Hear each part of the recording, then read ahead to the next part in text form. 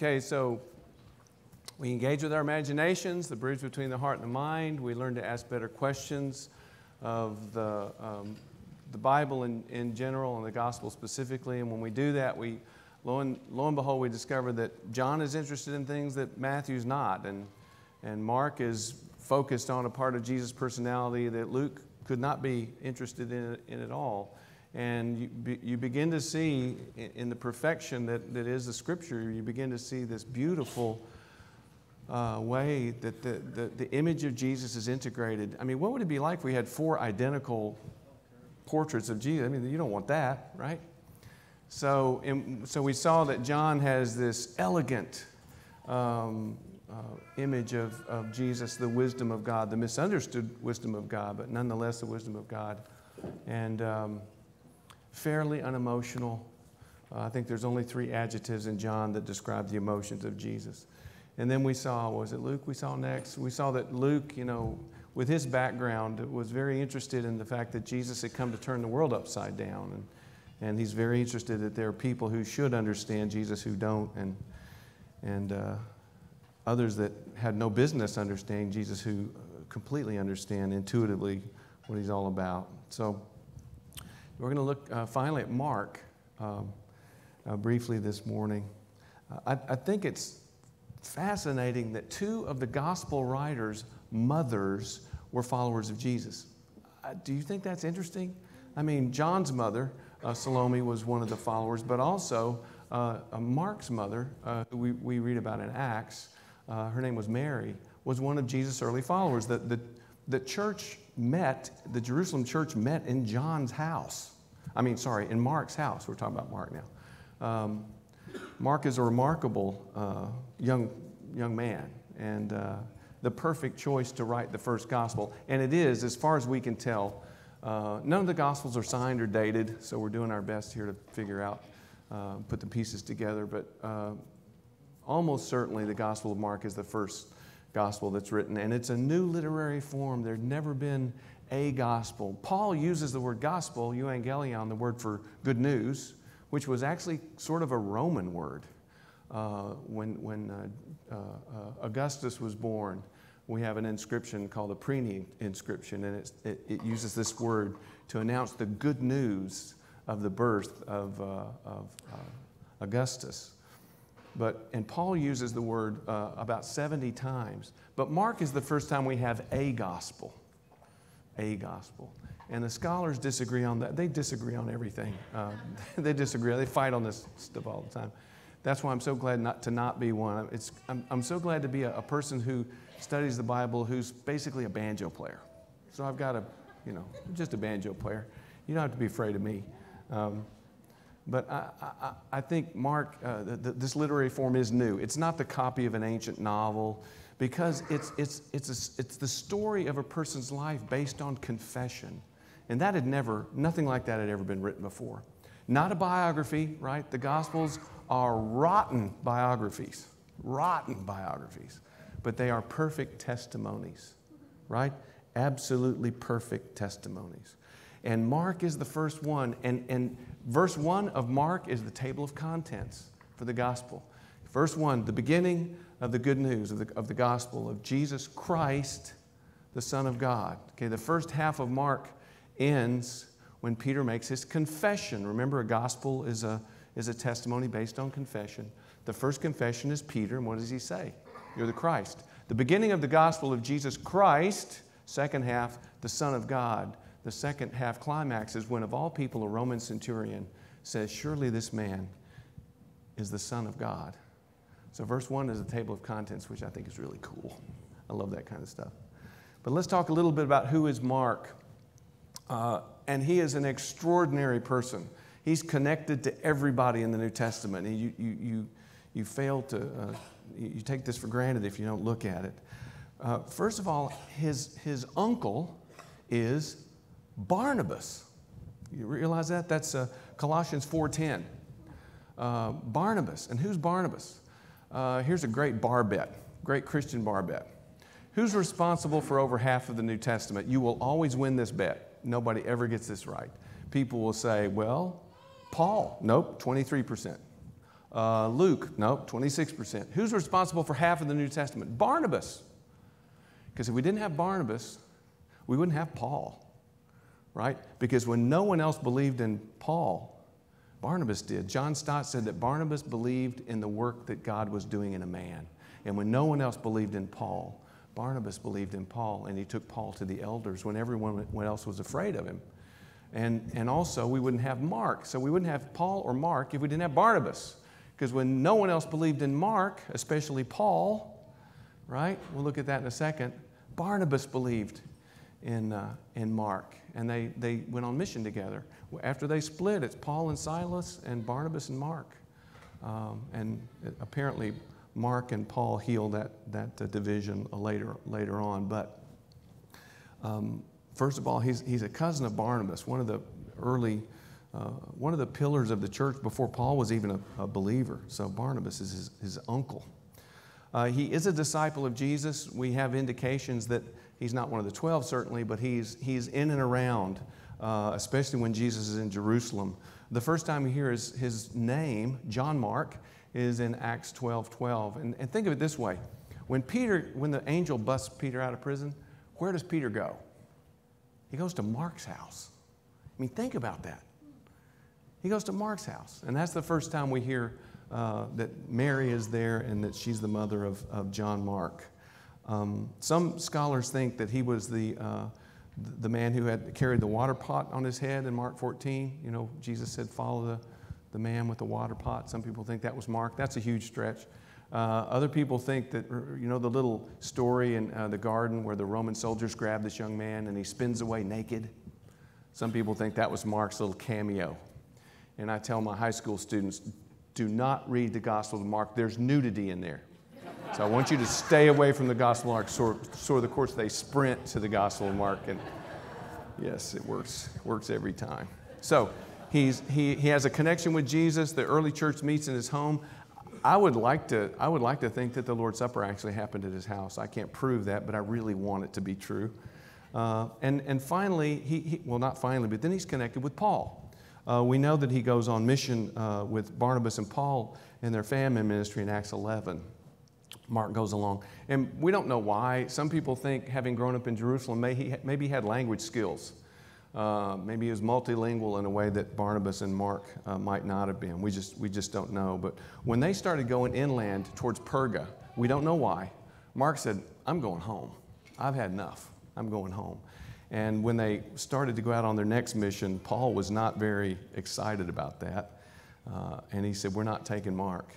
And that's when Barnabas, his uncle, good old Barnabas, stood up and said, well, I'll go with Mark and you go with Silas. So he's connected with Paul. He's connected with Paul in Rome. We know that later on when Paul's in prison, whatever their disagreement was healed up. And so he's connected to Barnabas. He was an eyewitness, of Jesus' ministry in Jerusalem. He's connected to Paul. But most importantly, he is a disciple of Peter. That's what you got to know about Mark. In 1 Peter, Peter refers to Mark as my son.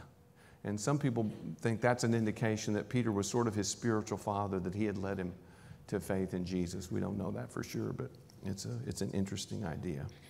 And we do have a word from the early church. Let me read you our earliest word. This comes to us from Papias in 103.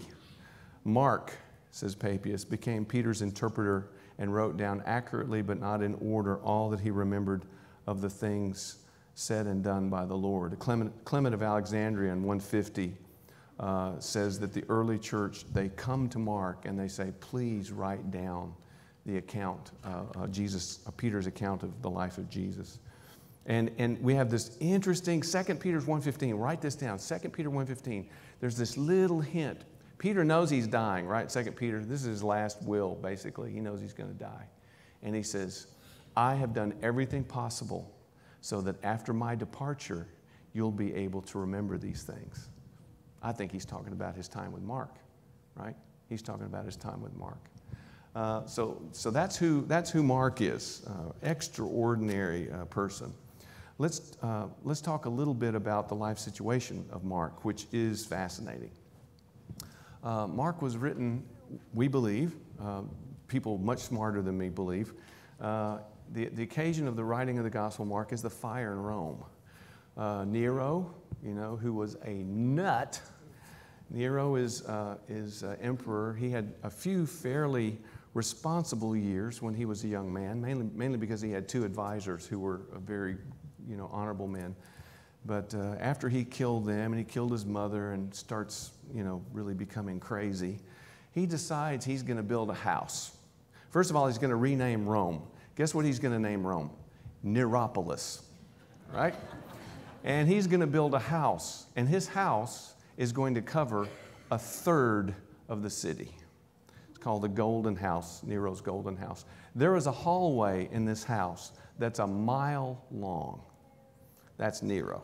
That's how crazy Nero was, okay?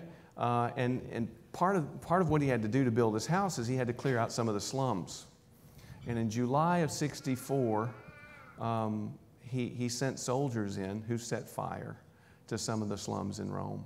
And unfortunately, because it was a very windy day, 10 of the 14 districts of the city of Rome burned to the ground. It was a disaster.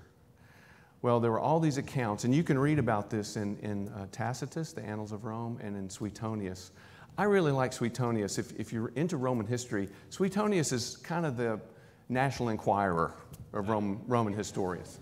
It really is. It's kind of all the juicy stuff that's really interesting, not boring like Pliny or something like that. So I highly recommend Suetonius. There's an Audible version of it that has that famous British actor reading it who played Claudius. Can't think of his name, but anyway. So anyway, Rome burns, and people start talking in the refugee camps, and they say, I tried to put my house out, but a couple of Roman soldiers stopped me.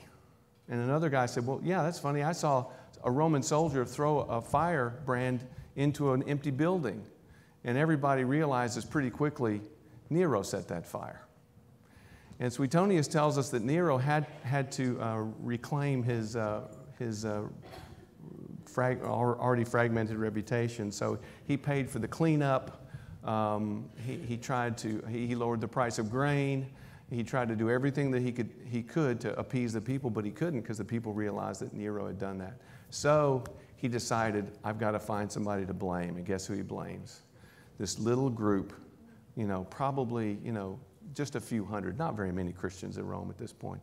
He's going to blame the Christians because he thinks, well, everyone hates them anyway.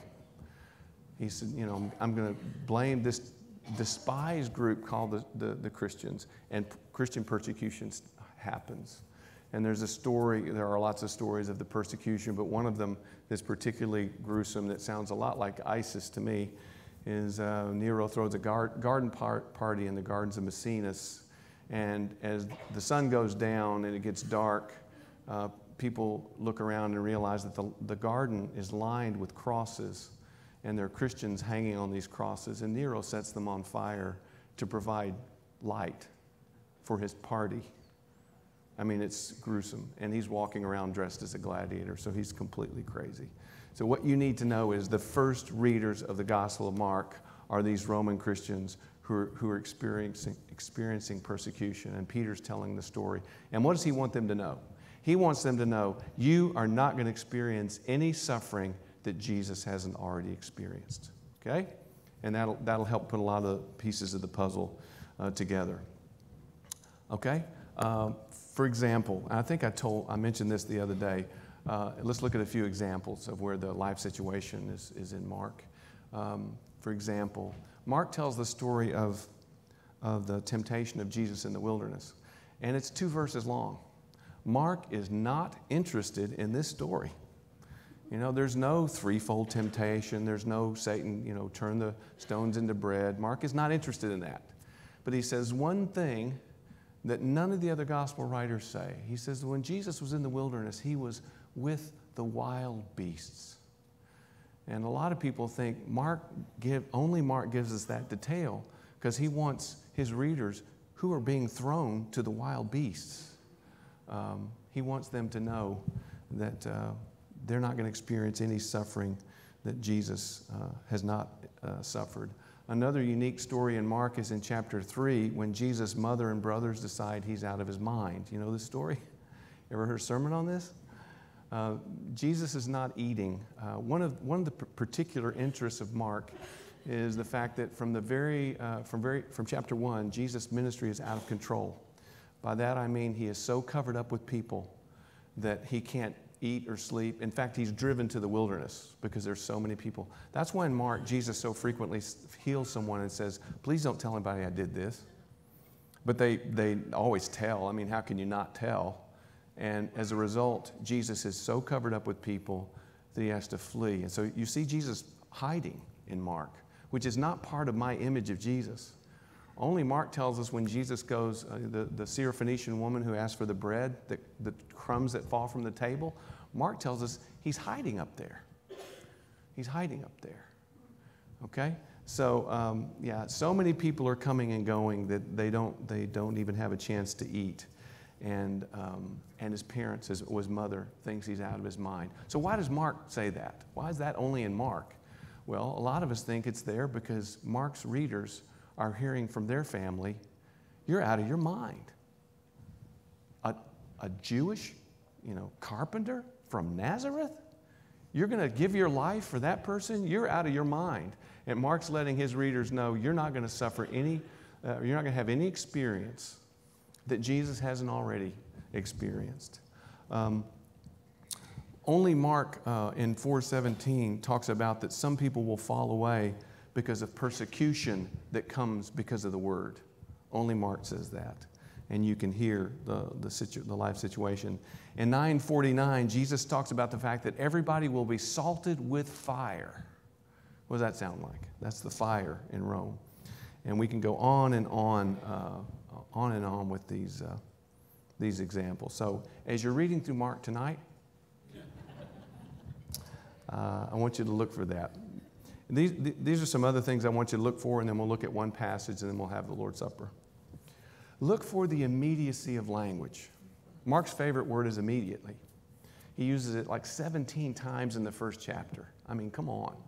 Immediately Jesus did that, and immediately he did this, and then he did this, and he did that. It's a quick-cut movie. And I think this is a result of the fact that Peter is telling him the story, and he's writing it down. No birth narratives, right? We jump right into the story of the life of Jesus. No little bits and pieces of sermons like you have in John. Mark is very bare bones. It doesn't mean it's less important, but it's a Steven Spielberg. It's the Steven Spielberg of the Gospels, right? It's all quick cut together. The other thing one of the other things I think is fascinating about Mark is he does not have the agenda that the other gospel writers have.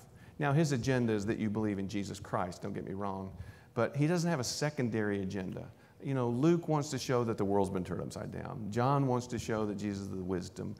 Matthew wants to give you your identity, because Matthew is writing to a group of Jewish believers who have lost their identity because they've been kicked out of the synagogue. Mark's not doing anything like that. He is simply telling you the story. Give me the facts and just the facts. So there's no sort of secondary agenda in Mark. I find this absolutely fascinating. Mark is very interested in the emotional life of Jesus. And I think, again, this is Peter, because who's on the receiving end of the emotions of Jesus more than anybody? Right, Peter is. And being the pointy-headed Bible person that I am, I actually looked in all the Gospels and counted all of the adjectives describing Jesus' emotion. You're welcome. Matthew uses 6 adjectives to describe Jesus. Luke 7, and John 4. Big, long Gospel of John, only 4. Guess how many adjectives Mark uses? Short little Mark, 15. So Jesus is angrier. He's more compassionate. And I'm going to read you a passage that demonstrates this in chapter 1 in just a second. So the emotional life of Jesus is very much in the front. In John, Jesus is fairly unemotional. John's portrayal of Jesus is that he's fairly unemotional. In Mark, we get to hear Jesus' literal voice. How cool is that? Jesus speaks Aramaic to us in Mark. You get to hear his voice. How cool is that? Ephphatha, right? Talitha kum. You get to hear Aramaic. And as I said before, in Mark, the ministry is out of control from chapter 1. So let's look at a passage in chapter 1, and if I can find my Bible, and I'll try to demonstrate some of these things to you. Gospel of Mark. Mark. John Mark. He's got a Jewish name and a Roman name. Marcus means hammer, I'm told.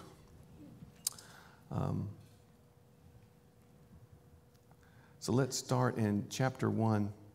If you don't have your Bibles with you, I'll assume you've committed the text to memory.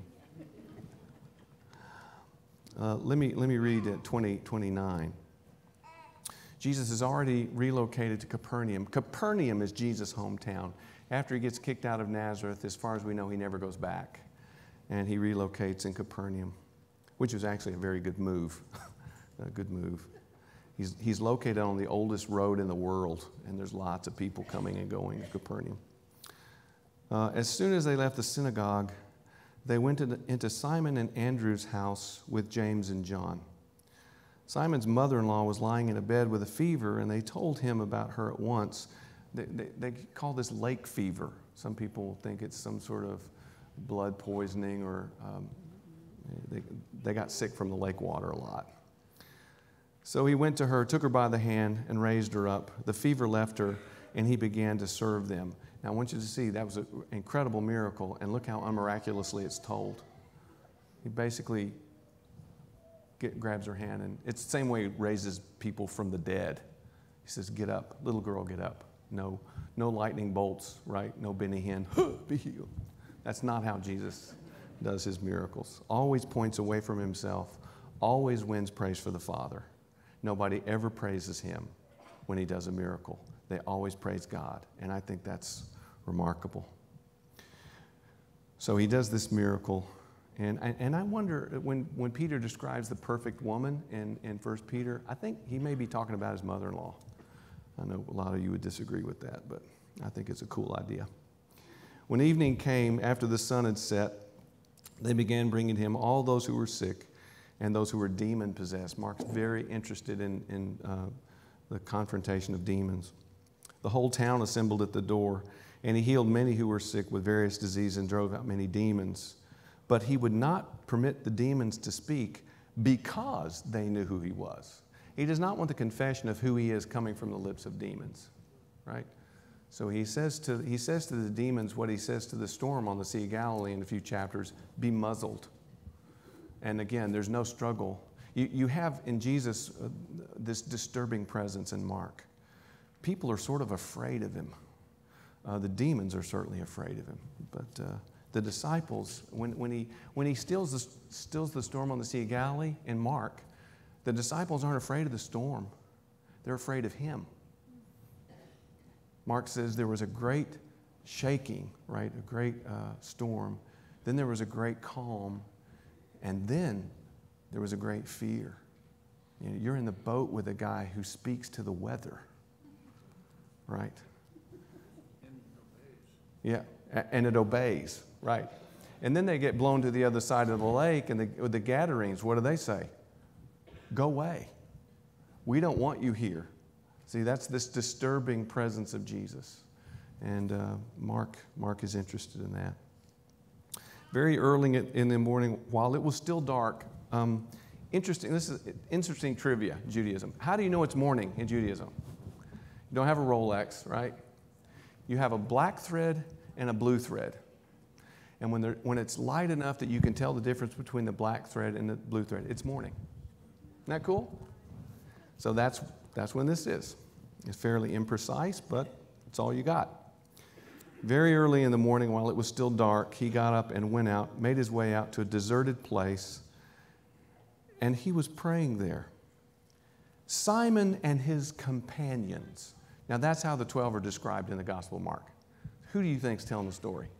Right? Simon and his companions. Simon and his companions went searching for him. They found him. They said, "Everyone's looking for you." He's like, "What are you doing out here? This is awesome. We got a hit," right? And he said to them, Let's go to the neighboring villages so that I may preach there too. That's why I've come. I've not come to draw the biggest crowd possible. In fact, the huge crowds kind of work against the ministry if you read the Gospels carefully. So we went to all of Galilee, preaching in their synagogues and driving out demons. And here's the passage I want to look at. There was a man with a serious skin disease. He came to him on his knees, begging him, "If you're willing, you can make me clean." Now, in Judaism, it was said, it's more difficult to cleanse a leper than to raise the dead. So this is a really big miracle, right? Here's the emotional Jesus, moved with compassion. So we start with that, moved with compassion. And that's an old Greek word that comes from classical Greek, that it's based in the idea of a horse snorting. Have you ever been sitting on a horse and they snort? And this shudder kind of goes right down their backbone and you're sitting on them, so you kind of get, that's the word. King James, he was moved in his bowels, which doesn't really work so well anymore, right? I would translate it this way, he shudders. He shudders. He smells this man and he sees this man. It's not just his body that needs healing, it's his life that needs healing. And Jesus just shudders. Oh, okay, so there's the first emotion. He shudders. Jesus reached out his hand and touched him. "I'm willing, be made clean." Immediately, there's Mark's favorite word, immediately the disease left him and he was healed. Almost incidental. And by the way, that's the first time a clean person has touched an unclean person and the unclean person became clean, because usually the flow goes the other way, right? Jesus just reverses the flow, as it were. Then, formerly he's shuddering with compassion. Then he sternly warned him. He gets mad. And this is HCSB, says sent him away, but in the Greek it's he drove him away, and it's the same word that's used of driving out demons. So he gets mad, and he get out of here. Now he's not mad at the man, I think. He's mad at the situation over which he has no control. Because what is this healing going to mean? It's going to mean that he's so covered up with people who just want healings and to be fed that they're not willing to listen to what he has to say. That's why I've come, he said. Let me go preach there too. That's why I've come. So he gets kind of mad, drives him away, and once telling him, "See that you say nothing to anyone, but go show yourself to the priests and offer what Moses prescribed for your cleaning as a testimony to them."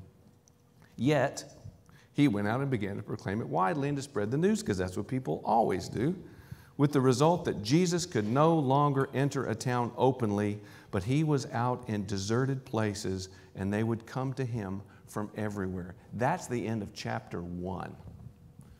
And the rest of the ministry of Jesus in Mark, he is covered up with people. They don't want him. They want his gifts. And just let me say this in closing. One of the things that I love about this fascinating man is that he knows he's not his gift. Now, he's got pretty good gift set, right? Raising people from the dead, not too shabby. Pretty good gift set. But he always points away from his gifts to the Father. He always wins praise for God when he exercises his gifts, because Jesus knows he's not his gifts. Okay, application. I'm not very good at application, but I'm going to do it. This is a room full of very gifted people. I mean, incredibly gifted people. But I think biblically, the Bible would say to you this morning, you are not your gift. You are so much more than your gift. And like Jesus, we're called to give ourselves. My father was a doctor. He practiced medicine up until into his 80s. He was forced to retire, and he died in 6 months because he could not imagine not being a doctor. My dad thought he was his gift. My mother had a hospitality gift, which meant when you came to our house, there was always a casserole between you and her, right? But when my mother couldn't exercise that gift of hospitality anymore, when she became old, she became kind of a non-person. Never knew her grandchildren, couldn't do her gift, so she sort of checked out. So let me encourage you, just plant this little seed in your mind. Exercise your gifts. Thank God for your gifts. But you are not your gifts. You and I we're here to give ourselves. That's what Jesus does, right? He heals people and then he introduces himself to people.